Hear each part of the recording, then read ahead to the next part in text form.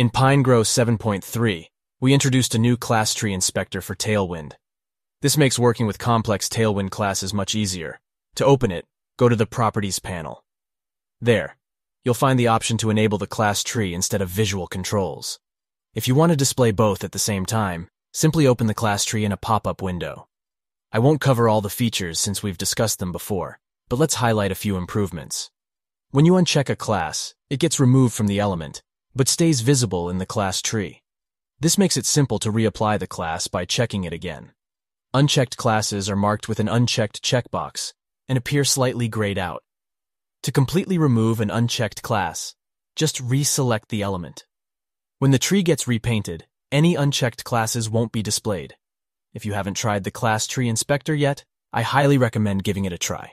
It makes working with Tailwind classes easier by providing a comprehensive overview of all classes for the selected element and its parent elements. This includes pseudo-states, media sizes, and more. Adding a new class is very easy, either by finding it in the menu or typing it directly. For example, typing MB20 will add a margin bottom 20. This makes working with Tailwind classes incredibly simple. To change a value, just click on any class and adjust its value. You can preview the effects directly on the page. If you need to switch back to visual controls, go to the Tools menu and select Visual Controls.